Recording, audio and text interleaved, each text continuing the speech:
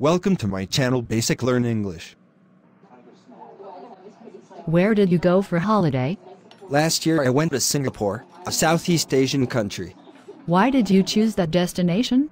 I love to travel to Asian countries and Singapore was my best choice because of its beauty and culture. How long did it last? I stayed there for 2 weeks. Who went with you? I traveled to Singapore with my best friends.